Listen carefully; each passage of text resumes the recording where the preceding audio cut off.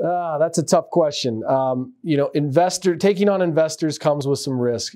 When an investor invests in your business, often they're given rights, whether it's by contract or statute. They might have rights. They might have information rights. They might have control rights, inspection rights, etc. So you have to think through it. You need to understand what the investor's motivations are.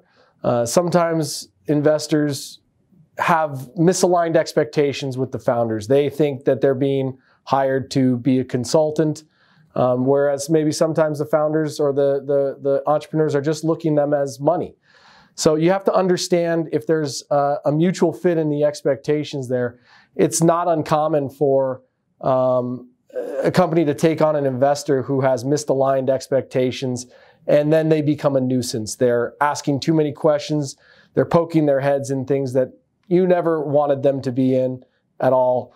So, and the problem is founders often are so excited by the prospect of getting some money from an investor that they don't think about these things. But you really, to avoid the headaches and the distractions when you're trying to run your business, and you got an investor who's poking around or asking all sorts of irrelevant questions, you need to think through these things, and you need to just make sure that expectations are aligned between your investors and the company.